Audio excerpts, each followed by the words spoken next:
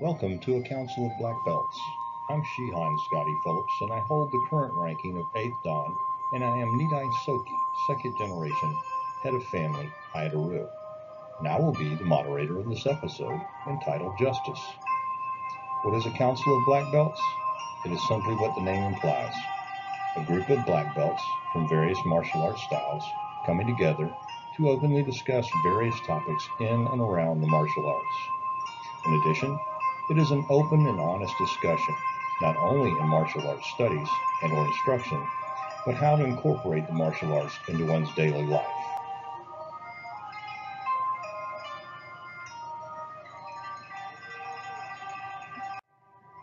Our topic of discussion today is justice.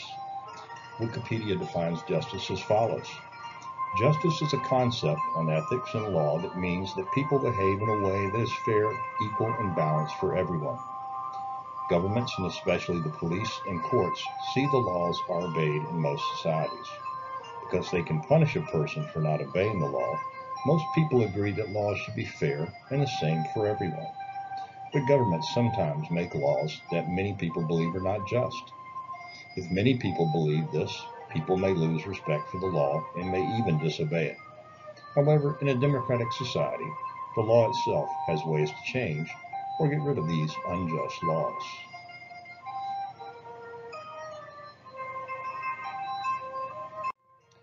The following on justice comes from the World Martial Arts Congress, the Guardian Manual, Lessons in Martial Arts Leadership. The character traits, the root of martial arts. Lesson, justice. Definition, a concern for justice, just behavior, peace, and genuine respect for people. The quality of being just, righteousness, equitableness, moral righteousness, to uphold the justice of a cause. In daily life, outside the training hall, injustice and disrespect seem the reality of daily life. Any guardian who would seek to eliminate all injustice is on a fool's errand. For most, conducting oneself in such a manner that one is known for being a person of righteousness, for exhibiting the quality of being just in one's daily life, and carefully selecting opportunities to uphold the cause of justice in a particular case would serve as a model for daily life. How the Bible speaks of justice. Justice in the Bible from internet search. Justice is a term used for what is right or as it should be.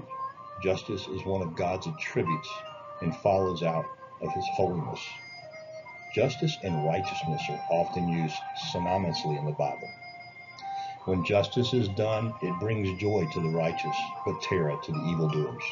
Proverbs, verse 21, 15. For I, the Lord, love justice. I hate robbery and wrongdoing in my faithfulness. I will reward my people and make an everlasting covenant with them. Isaiah 61:8. Justice in today's time. Currently, it would appear we live in a period of worldwide turmoil, with calls for defunding of police, rules and regulations that seem to intrude into our personal daily lives in the name of safety and health concerns. One hears many calls for justice. Justice for this group, justice for this person, justice for this action. There are even calls for justice for individuals who've ignored the law of consequence for their own actions and suffered the results. These such calls for justice are not true calls for justice, but are demands for exceptions to the rule of law, or exception to one's actions because they do not fit the current social norm.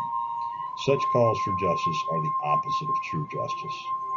True justice is centered on internal calmness and genuine respect for people and life.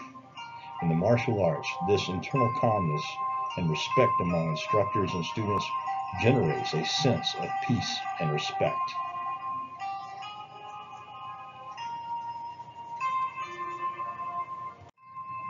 The panel is now open for discussion. What are your thoughts and your experiences with justice?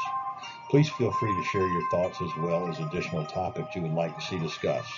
If you're interested in being a part of a Council of Black Belts, please let me know. We've added an additional topic to our discussions called What Would Soki Say? This segment will allow us to hear the thoughts from those no longer with us on this side of the dojo. If you have a sensei who is no longer with you on this earthly journey, please share his or her thoughts on the topic, and we'll include such thoughts when the topic is discussed. I look forward to hearing from you. I hope you enjoy the thoughts of the other members of the council. And please feel free to reach out to me anytime via email to Aido-Ryu1982@gmail.com. That's AIDORYU1982@gmail.com.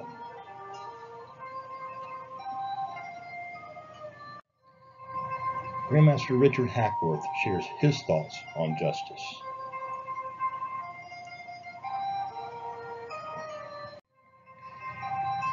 Martial means of or appropriate to war or warlike. It is part of the connection between martial arts and military training. Military justice, also military law, is a legal system, bodies of law and procedure that governs the conduct of the active duty personnel of the armed forces of a country. Why does the military have its own justice system? Because if a crime is committed on a military installation, the local government or country does not have jurisdiction. Also, the UCMJ covers combat situations which do not apply in the civilian world. Much of our code of conduct in the martial arts comes from the connection to the military. We have character virtues that support the strict code of conduct that gives us our sense of justice. We know that our sense of justice is governed by our code and must always act with justice in mind instead of revenge. As guardians, our actions must be in the service of justice. We are trained to protect ourselves, our families, and our community. Our goal does not allow for us to act as administrators of punishment, but as servers of justice. We must not use any level of force that is beyond the level of the threat, and we must not use our skills to bully or harass others. As teachers of martial arts, we must apply justice in our class by using discipline. Discipline is done out of love for the student. Punishment is done out of anger. Our goal is to apply injustice in the form of discipline to correct the behavior. This is important because a student who is often punished but seldom corrected with a discipline will feel that he's being treated unjustly. Giving your students just and fair treatment can have a great impact on how they feel about their training.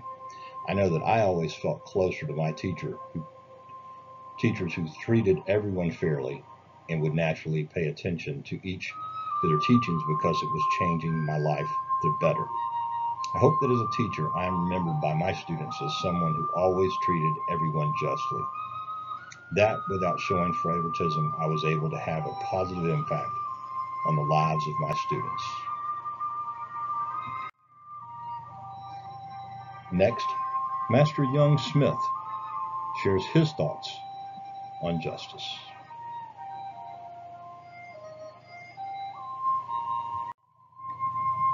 Justice is fair, just accountability for your actions. Jesus made it clear that biblical justice is not necessarily following the law. He explained that it is the spirit of the law rather than the letter of the law. We are told in Scripture to obey the laws of the land, even though there is not a Bible verse that says this, but it's clear that we are to only follow laws that are just. Before his execution, Dietrich Bonhoeffer, German Lutheran, pastor, theology, anti-Nazi dissident, 1906 to 1945, studied and wrote in depth on unjust laws of the land. As a martial artist and Christian pastor, justice is love. Love has accountability and forgiveness.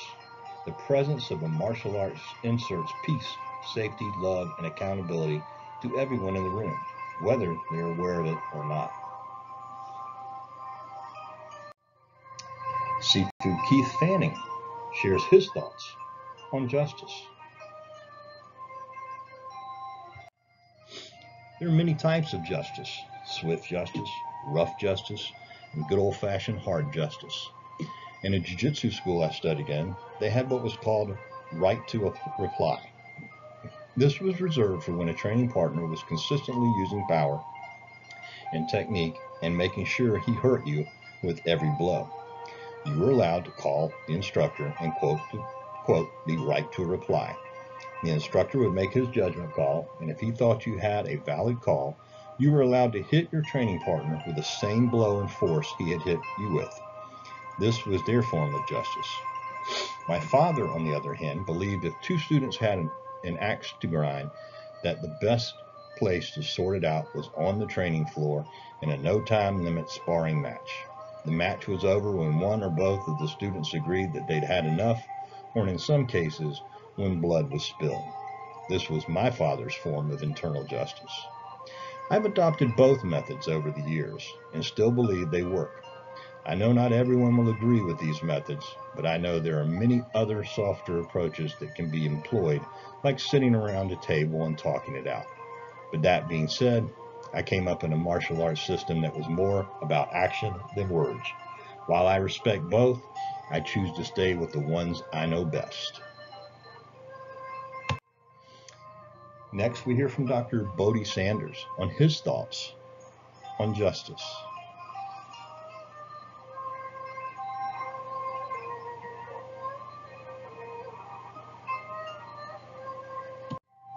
Justice is the process of deciding what is fair, what is right, and what is wrong. In the martial arts world, it appears that justice has taken a back seat to making money and appeasing the overblown egos of many so-called martial artists. In today's martial arts culture, we see people being promoted in black belt rank, not according to their skills and their character development, but in an effort to maintain student enrollment numbers or simply for profit. There is little to no regard for the character of the student, and many times no regard for the student's actual martial arts skill set. Since my style is Shotokan karate, I will speak from a karate point of view. When Master Funakoshi was alive and teaching karate, it was not an easy task to be promoted to the rank of black belt.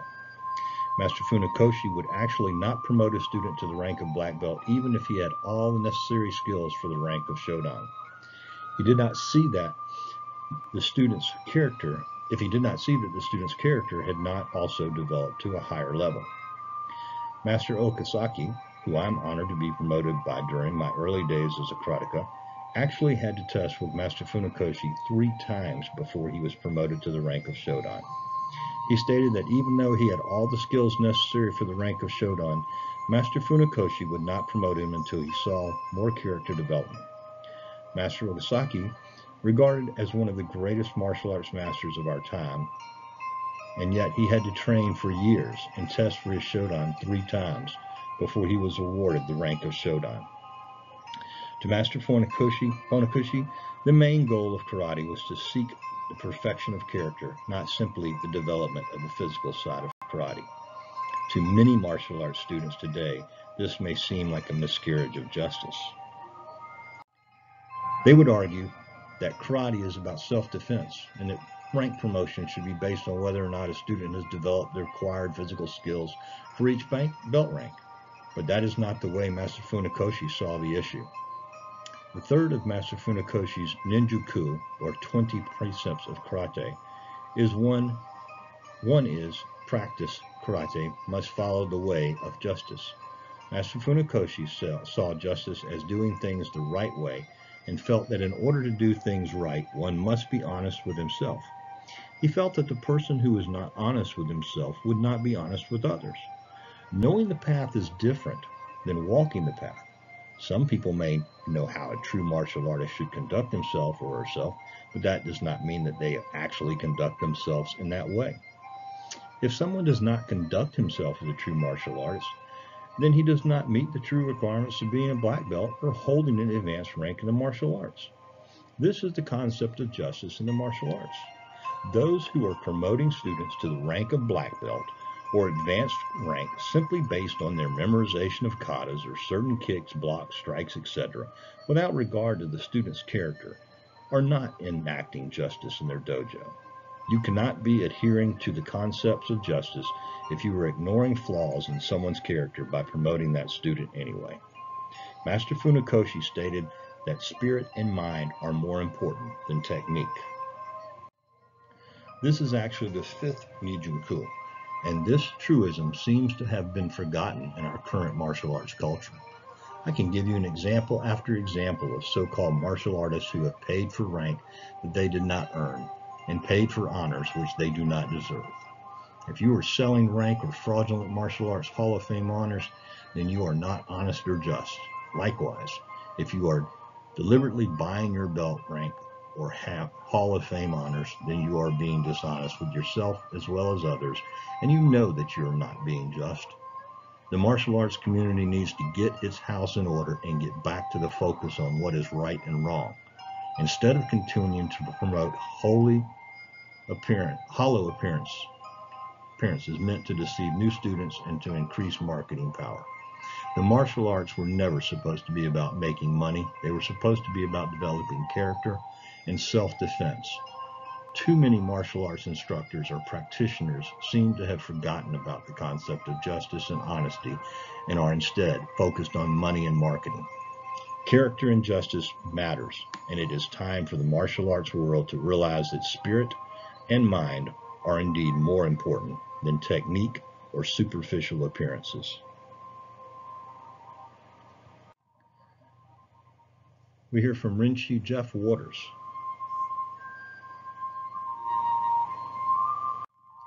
Rinchi Waters' thoughts on justice. In our efforts to enforce justice upon society, let's take into consideration the plight of the unfortunate before passing judgment. Empathy is the best form of justice.